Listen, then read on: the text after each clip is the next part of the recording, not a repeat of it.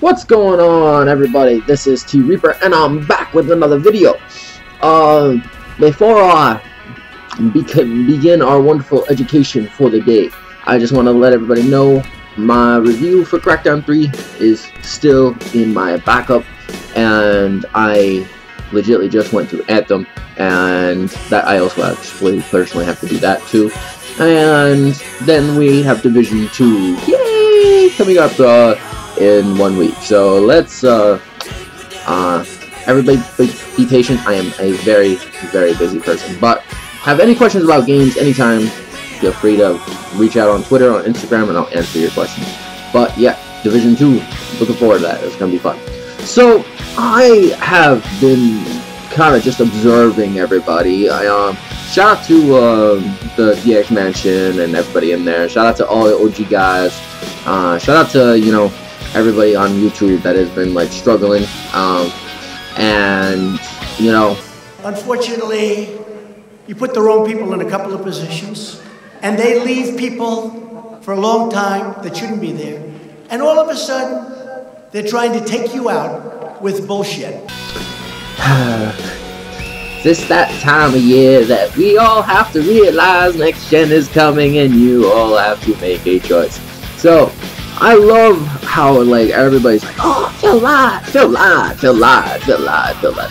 Phil didn't lie. He didn't lie. Okay? I love this wonderful concept that people seem to have, that, you know, to be a Xbox gamer, Xbox is a device, by the way, you have to only solely be dedicated to one brand or set exclusives. Moreover, and I find it really annoying because that's not really what makes you a gamer. I would assume gamer would imply the more quantity you play, the more you know, the more you educate, and the more that you know, fill your brain with wonderful knowledge. Now, for those who want to beg a differ that knowledge is pointless, now you can agree to disagree on that if you wish, but at the same time, I'd be like, well, it's still knowledge nonetheless, as everybody on Twitter seems to pay attention to, so, at the same time, like, you know, it's like, if I really cared only about Halo and Gears and, you know, like, Fable, you know, for Xbox, do you really think I would have actually 7 of them? You know, just out of curiosity. You know, but do you think I would have actually bought 7 of them if I only cared about 3 different games?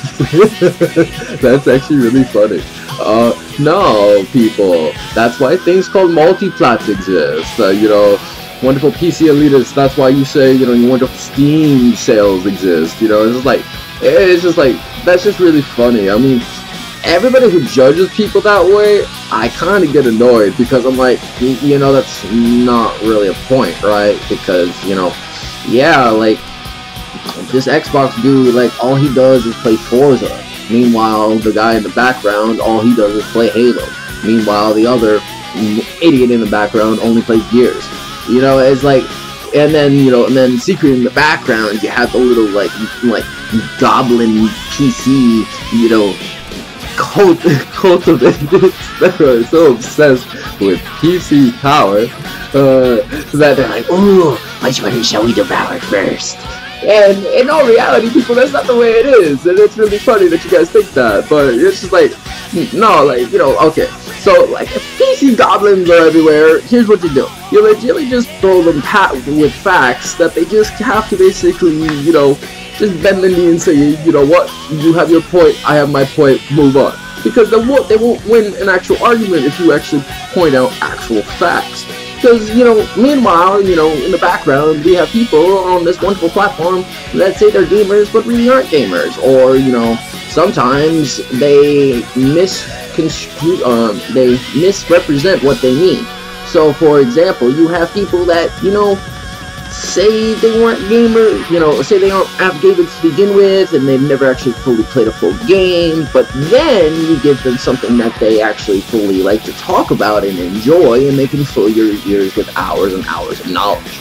So it's like, it really depends on the delivery, everybody and not necessarily, you know, the message that it entails.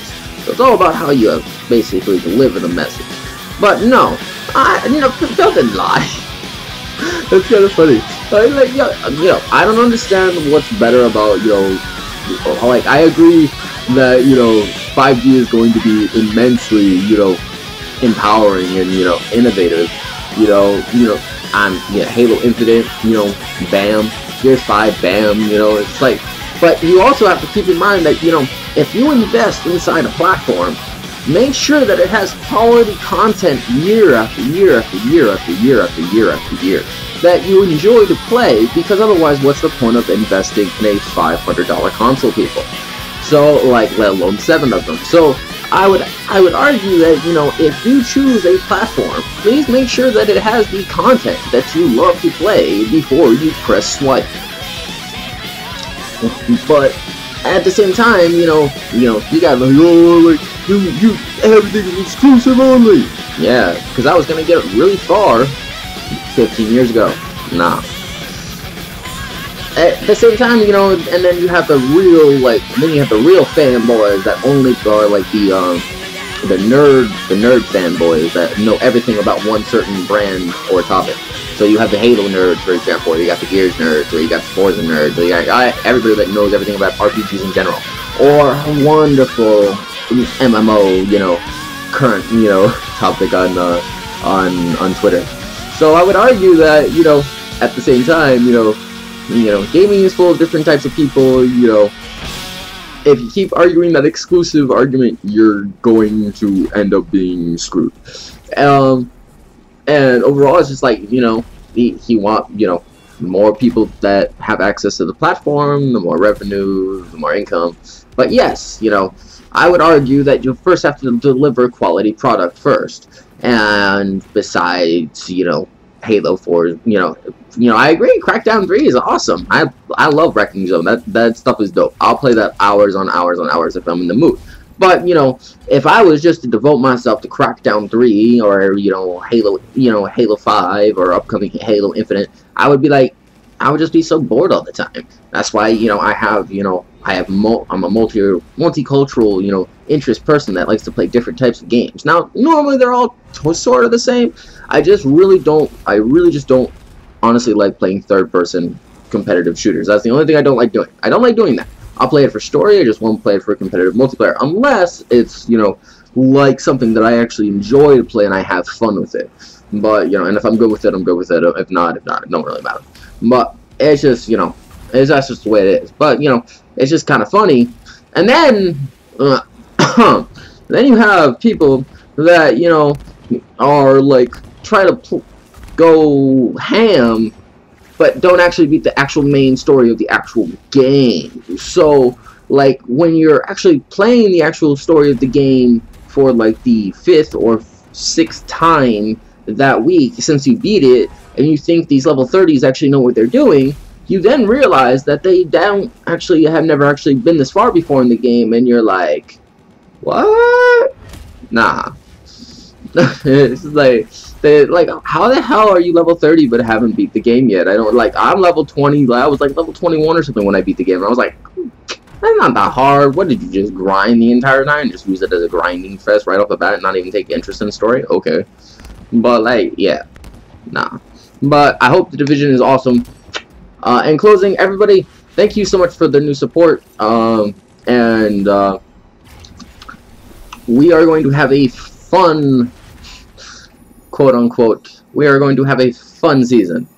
Everybody, I'm pretty much online around the clock. Hit me up on Xbox Live if you wish, Instagram, Twitter, and yeah, let's go, everybody. This is Reaper, and I'm out. I'll catch you guys later.